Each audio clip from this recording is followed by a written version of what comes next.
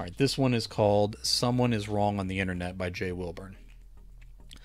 Glinda Glimp Connor burst into the internet cafe right across from the modern art outside the convention center. The place was packed. This had to be the most business an internet cafe had seen since the early 2000s. Let's say an internet cafe in the United States had seen since the early 2000s. She realized she was still wearing her Zenline staff pass. With what she was here to do, she might not want to advertise her employer. She slipped the plastic rectangle and lanyard under her pullover. Then it was time to find the bastard. She weaved between the tables that were obviously new, but made to look rustic, as if the place in the middle of the city had just gone and chopped some raw edge wood for their tabletops. When the jerk posted a picture of... Okay. Let me do a new paragraph here. When that jerk had posted a picture of where he was right after all that stuff he said about her father, she recognized the tables, the blurred images of the modern art outside, and the reflection of the cafe's name in the window. She was in full stalker mode, but she was tired of all these lies and terrible jokes told about her late father by cowards behind a keyboard.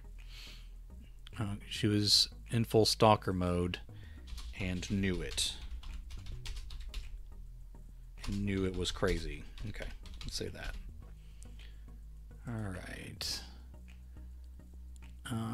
She was all for Me Too and every other empowerment movement, but her father was a lovely and loving man who lived for her until he died when she was 5. She got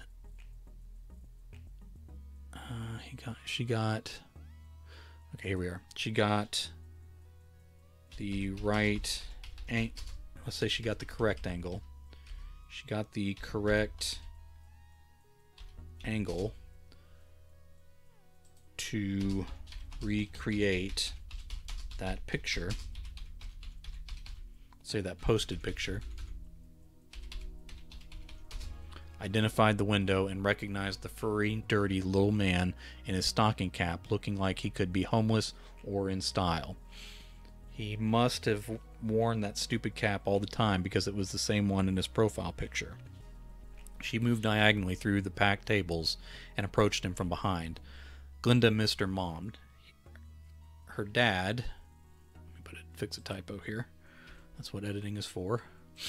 Her dad had been 80 when she was born, and Mom was exactly half his age at the time. They were very much in love. Glinda had 6 other half-siblings from almost as many women. Some of them were older than her mom. She never spoke to any of them, and they never called her dad while he was still alive. Those few years she had, let's say she had with him. All right. Mom had died less than 10 years ago from cancer, so she didn't have to see or hear all these lies. Glinda missed them both like it was yesterday. Let's say so at least she didn't have to see and hear all these lies. The jerk leaned over his phone that he held above his keyboard. That weapon of cowardly lies. Glinda stopped a few steps from him and clenched her teeth so tight her jaw ached. She wanted to scream, to hit, maybe even to bite, but she wanted to keep her job. So she took a few beats to steady herself. A couple more guys and one girl stopped past Glinda and engaged the jerk. They laughed and spoke over the top of each other with excitement. Glinda stepped back and leaned against a rough post that looked like it might have been cut and put up that very morning, or it could have held up the internet cafe for 100 years. She took out her own phone and pretended to be looking up something or texting so she could wait for the others to leave. If he left with them, she wasn't sure if she was going to follow or not. This felt dangerous. It felt it might be unhinged. She was all raw nerve in need of an outlet. She got bored of them talking about the panels her own company had set up. Glinda actually opened her phone and looked over his post about her father, Alfonso Glimp Connor, as if that was going to help her keep it together. She followed a couple links. They all went to trash sites that promoted all sorts of conspiracy theories. Her father had been subjected to that his whole life. Being an actor, everyone assumed he was up to, let's say, being an actor in the golden age. That would be capitalized.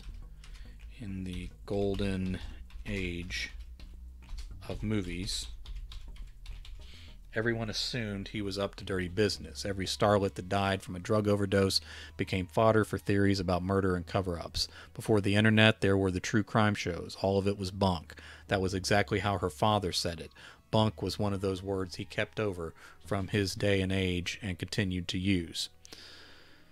She started to read the comments, but immediately regretted it. Put it in here. That was a lesson she had to relearn over and over. Alfonso Connor had been an actor working on a few Ronald Reagan movies in his early career and a few John Wayne movies in his middle career. He went on to be a producer. I need to fix a typo there. He went on to become a producer, an independent politician on the state level, a publisher, an artist, a yoga guru later in his life. But before Glenda came in later in his life, but still before Glenda came along, and by the time she knew him in her childhood, he was a gracious, kind, attentive, and thoughtful old man. All his days of fast car, excess booze, and public divorces were long over. That was the man these jerks behind their keyboards, who were never there and never knew him, would never understand. The others left, and the keyboard warrior returned to slumping over his screen above a screen. This guy was the target audience for Zenline and all their awareness products and services that just worked like any other social media to keep guys like this plugged into their screens for as long as possible. She always felt a little bit of contempt for the audience they served. This guy, seeing him in person after that nasty post, he disgusted her. She saw him as something dirty, almost dripping with his filth. Glenda reached out for his back, but then drew her hand away. She shook. Tears burned her eyes before they could even well up enough to fall.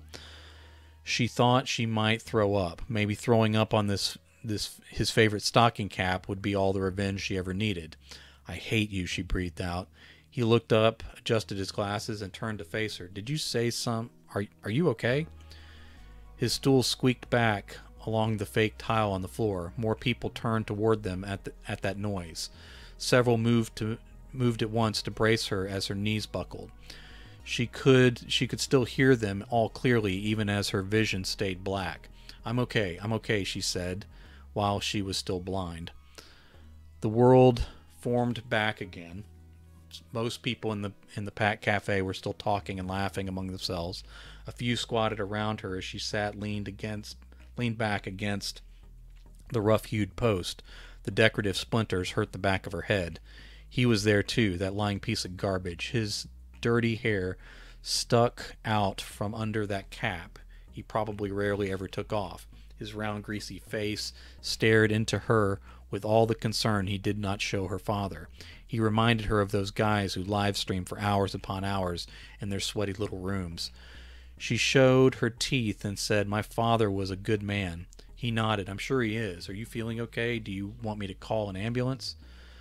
"None of the stuff you say about him is true." He tilted his head and spoke to someone above them. "I think she's confused. We might need to go ahead and call." "I'm not confused about anything," she shouted. Everyone froze. The jerk said, "Okay, we won't do anything you don't want."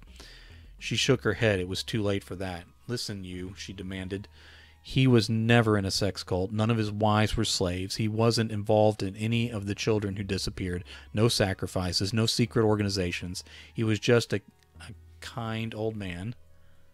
All right, let me fix the typo there. He was just a kind old man who couldn't hurt anyone. The guy looked up and then squinted at her. "Who are you talking about?" "My father was a good man." "Okay, who is your father? Can I call him or someone else for you?" I don't want anything from you. I want you to shut the hell up." He held up his hands in surrender and stood before backing up a couple steps. Glinda fought her way to her feet.